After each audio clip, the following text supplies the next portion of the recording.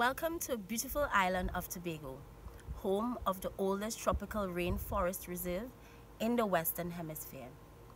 It has been declared as the leading ecotourism destination for 4 consecutive years and has been listed in the Americas as an important bird area with over 210 bird species. Critically endangered endemic frogs, 123 butterfly species, 24 species of non-poisonous snakes, and over 163 species make this area an ecotourist bucket list.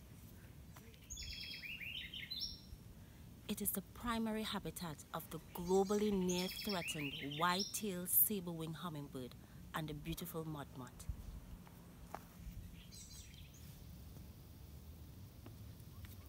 Here's an opportunity to make your next forest visit a unique one. At just $25 US tour add-on, Forest Check offers you the opportunity to have a deeper experience in a globally significant ecosystem, measure forest health, and support forest management and communities' livelihood.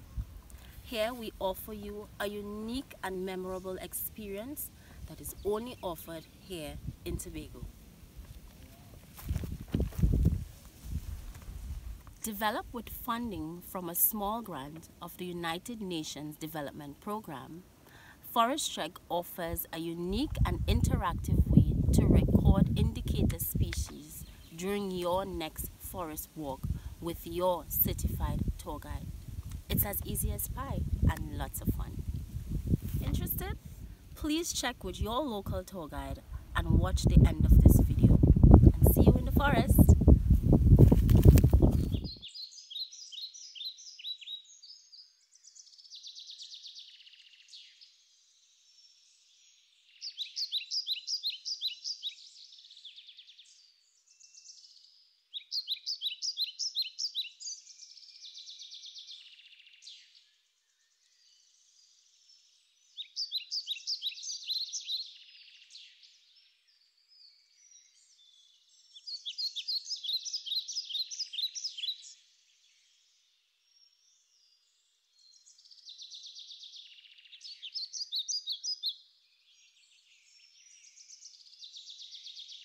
Grab your citizen science hat during your visit to Tobago and join your tour guide for a unique and unforgettable experience.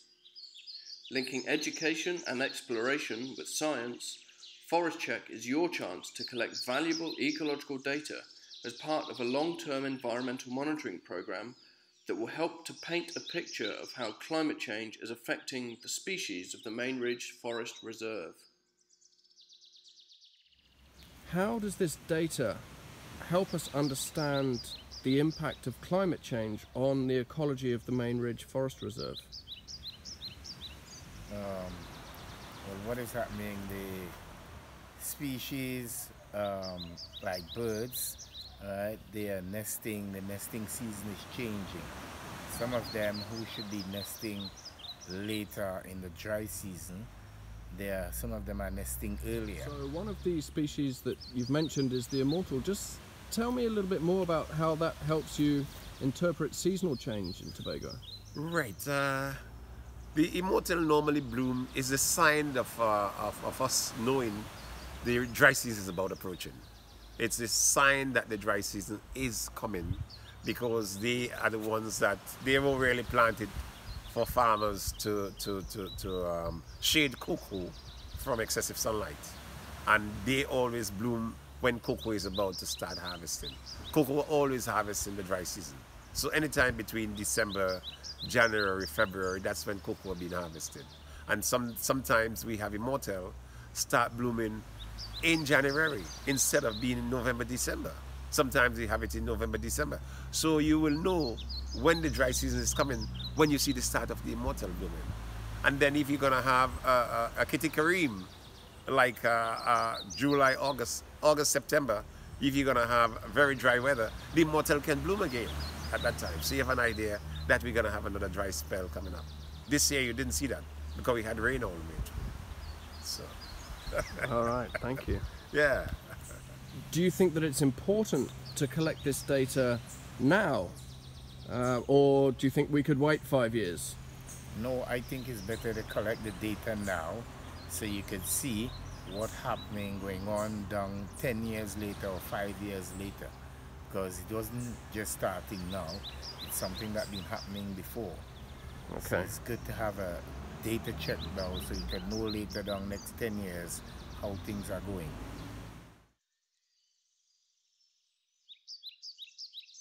Yeah, now this forest in Tobago, it is considered the oldest protected rainforest in the Western Hemisphere.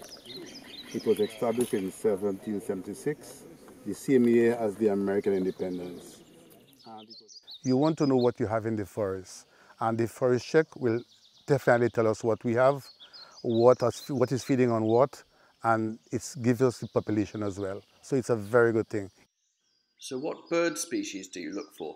Well, the important species on Tobago in the forest are the blueback manakin, the one I showed you on the video, the olivaceous wood creeper, the white-tailed saberwing, your special, the collared trogon, and the woodpeckers. These are some of the major species and intrusive species as well. But added to that, we also get some North American migrants around now. You can see between August to April, we do get some North American migrants. And Newton, why is it important to look at these bird species in particular? Some of them are only found on Tobago. I think that's why they're extra important because of you can see they are endemic species to Tobago. Do you think that ecotourism has a role to play in the future of Tobago? Well, it does have a role to play because our environment depends on that. And if we understand it, then we appreciate it. In order to appreciate something, you have to understand it. And right now, we still need to understand more of it in order to appreciate it more. How do you feel that ecotourism contributes for you personally and your livelihood in Northeast Tobago, and also for communities as a whole? Well, I think it contributes great success to me in a sense that, according to my job as a tour guide, it gives me a great pleasure to encourage the people, especially the people, even the locals, to come up in the countryside, not just the tourists only, to see what we have to offer in terms of nature. Because there's so much nature in Tobago that most of the people, they come into the countryside to look for the nature, places like the rainforest, you know, and it's very important to educate the people about the nature. For the community, ecotourism is very important in the northeast of Tobago because a lot of people, a lot of tour guides, not even tour guides, but people who do food preparation, guest houses, right? Taxi drivers, right? The fishermen. It's very important for everybody, not only for tour guides alone, but also for the people who've been in it, that have to support it. So ecotourism really spreads throughout the community, not just with the tour guide, but throughout everybody. Throughout everybody, from the fisherman to the farmer, right, to everyone in the community that give their support. Because the fishermen have to find food for the visitors, right? They need fruits, things to eat. All that is a position for the farmer. So it's very important in Tobago, in the northeast of Tobago especially.